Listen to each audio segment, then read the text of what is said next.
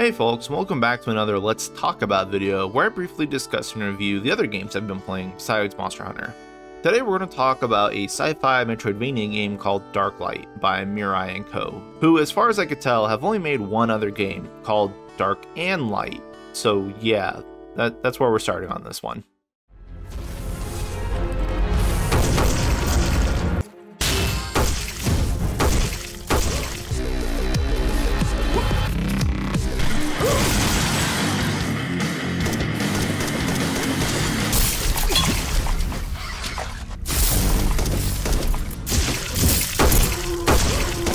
Now, what had originally drawn me to Darklight was the art style. It's almost like claymation, I don't know, it's kind of weird, but paired with the super dingy lighting, it looks pretty unique, and I really dig it. The whole setting in general is exactly what I love. It's a sci-fi horror theme that reminds me a lot of like Dead Space. The backdrops and the environments really paint a picture of human technology like skyrocketing to untold levels, and then they crossed the line and it all fell down. Even though the theme and artistic designs are what sold me on the game, I also do enjoy Metroidvania style games. And so this was a pretty easy pickup for me, even though it only had a handful of reviews. As far as Metroidvania games goes, this one is pretty cookie cutter. I would say there's not much to be surprised about in terms of like game mechanics or ideas. There's only one movement ability to unlock, which is the dash, which you get after like the first boss, so there's never really a reason to go back and backtrack, as you would pretty much get everything always.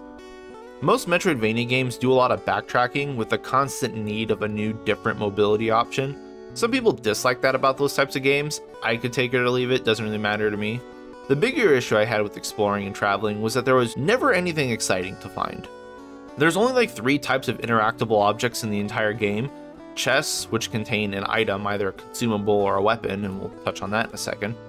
The occasional shrine, which offer you a temporary like buff or skill until you die. And another shrine-like object that are kind of rare, they just summon enemies so you can farm up some materials. There was never anything like a secret room that unlocked a side boss who dropped a unique weapon or anything like that. There were only a few like hidden walls in the entire game, and they only ever contained like a shrine or a chest, which was kind of a letdown. But I mean, that's not the end of the world. Darklight only had a very few short platforming puzzles, if you even want to call them puzzles, which I really wish they did more of, because that's another fun part about these types of games, and that's usually different from other genres. Being able to use all the mobility tools you have to traverse areas can be fun and a nice way to break away from the combat from time to time. Grime did a great job at this, so I was left wishing that there was more to do. But speaking of combat and stuff, let's discuss combat and items. So your character has 3 item slots and a skills page. The items are a gun, a melee weapon, and a consumable. There are only 3 consumables in the game. A shock grenade for robotic enemies, of which I think there's only like 3. A fire grenade, which is supposed to work better on flesh, but I found that didn't really do any damage ever, and a turret, which was actually pretty solid. Consumables never get upgraded or have tiers or anything like that, so I felt like the grenades to be largely useless, as even in the beginning of the game they were doing pretty much no damage.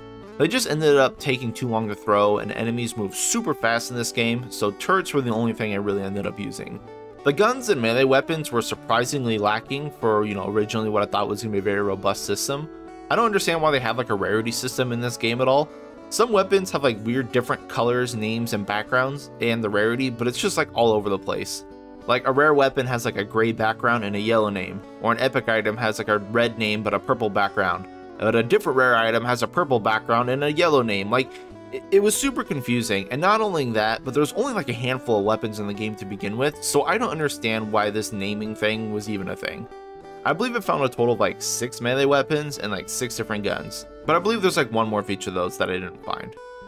Now, lack of weapons isn't necessarily a detriment. Look at Bloodborne, I think that base game had like 9 weapons and 3 guns. But what was annoying was that they all felt really samey. All the guns except the last 2, which I found literally right before the last boss, all sounded and felt like little pea shooters.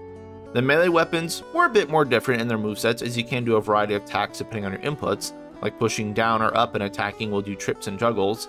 Some melee weapons also have hold to charge attacks, but not all. So the melee weapons were a bit more fine, and I honestly spent more time using the melee weapons in this game than guns. I know, crazy, right? Not using guns. Because the game also just threw so many enemies at you that the guns were just ineffective, as they can only really hit one enemy at a time, and melee weapons could at least do some forms of AoE by slashing all the enemies at once. I think the last gun I picked up could fire a laser that pierced, and that was cool, but like I said, it was literally right before the last boss, so that was kind of a letdown. Weapons can be upgraded for some more damage and augments with gems to give them elemental damage, which was cool, but you can't change the gems ever, so if you have a gun and you put a fire gem in it, you have 2 other gem slots, they have to be fire. You can't remove your gem either. So it's a shame when you get like a rare weapon and you don't really have one to spare, you're kind of locked into one choice. And that's pretty much the extent of the items and weapons in the game. It was cool, but pretty shallow. The skills system was also kind of a letdown. In the first half of the game, you don't have any skills at all, except the temporary ones you pick up from shrines around the maps, but again, those go away if you die. Depending on the shrine, they'll grant you a type of skill, either fire or lightning, which are based on the 2 factions of the game. Well, when you get to that point in the game where you can actually pick a faction, which is like halfway through, that's when you get your permanent skill trees, which are just those skills that you were already unlocking and picking from the shrines, you just get those permanently. Unfortunately, you don't get to see the actual skill trees or anything before you pick a faction, and then you get locked out of the other tree when you pick a faction. The skills themselves are actually pretty cool thematically. I did like all the lightning chains and novas that the Knights faction had provided, but I feel like I wish I had picked the Blood Wolves since they had more stuff that would synergize with my style. But the problem I had with the skills were a similar problem that I had with the consumables, and that was that they cast way too slowly and enemies move way too fast. So it was almost always more effective to just use a melee weapon or a gun instead. There really wasn't a way to scale spell damage as far as anything I could tell. There's only 2 upgradable stats, which is your life and stamina, so your mana pool was always the same size and your spell damage is always pretty low. The skills were fine for AoE purposes, but that was basically it. So unfortunately, I didn't really use the skills all that much. I like the ideas of all the skills, and splitting them between factions is kind of fine. I just wish there was some more balance work that went between them because I really couldn't find a use for them like at all. But let's discuss combat in general to get a better picture. So starting out, I thought combat was pretty cool. There was a fair amount of enemies, you could tackle them however you pleased, you could roll through them then shoot, you could parry then melee, throw grenades, you name it, just kind of go have fun. And I was actually enjoying it. The parry window though is super tight, and you do take huge amounts of damage if you fail a parry because enemies will just beat on you forever. Also, parry doesn't work on most bosses, so you really don't have that option there, but it's absolutely mandatory on all the humanoid bosses, which are the last few, and if you don't parry there, there's no way you're going to be able to deal with those fights. So parrying is in a weird state of being useless on some enemies and bosses, but mandatory on others, so you kind of have to get used to it regardless. There are also a lot of invisible enemies in this game, which you do get a small alert for when they're close, but invisible enemies move insanely fast as well, so those will be a bulk of the damage you take in the game. I found them very annoying at first, but then as I get used to it, ultimately became more of just a nuisance rather than annoyance. The problems with combat arose in the later half of the game, where they just start throwing more and more enemies at you, like a lot. The screen will have 5 or 6 enemies moving insanely fast and just bum rushing you. Parrying becomes a death sentence at that point, because then all the enemies just attack you while you're trying to parry. And guns can really only shoot one enemy at a time, so basically you just have to melee. I found that a lot of my combat loop was just doing the ground pound to stun enemies for a second, melee them a couple times, and then roll until the ground pound was available again. It got kind of tedious and boring near the end, and then when I realized there was nothing to gain from killing enemies, I ended up just running past most of them, which isn't really what you want in a game. I get that running past enemies in zones you've already cleared is really common in Metroidvania games, especially when you're just going back to explore or collect stuff, but I was doing it for progression, and I was just running through enemies left and right. The roll is highly effective at that, so that was cool at least. Also in the later half of the game, the bosses got some absurd levels of difficulty creep. Like, there's a lot of unavoidable damage. Like one boss, Clover, super annoying. You can't shoot it from the front because it's got a shield, and you can't parry it either, so you have to hit it from the back. And if you roll past them, he's just going to turn around and keep attacking you. So you have to like roll right before he does an attack so you can get enough time to swing a couple times and then, finish his attack and then go back and forth kind of thing. But if you touch the boss, you get hurt. So as you roll through its attacks and stuff, you're pretty much constantly getting hurt for just touching it in melee range. It's kind of annoying. And some of the last bosses also have like this huge bullet hell like screen AoEs that felt really out of place. And I legitimately can't see a way to avoid all the damage. Our character just doesn't have the tools for it. Now, outside of these attacks, the bosses weren't too hard. It just felt bad sitting there spamming heals while I wait for the attacks to end because there's just no way to avoid all the damage you take. I'm not really sure how the developers intended the players to do these fights because the bosses just move so much faster than the player is capable of. Like, we only have a roll and a dash, which has no iframes. There's no block, and we can't exactly parry explosions and AoEs.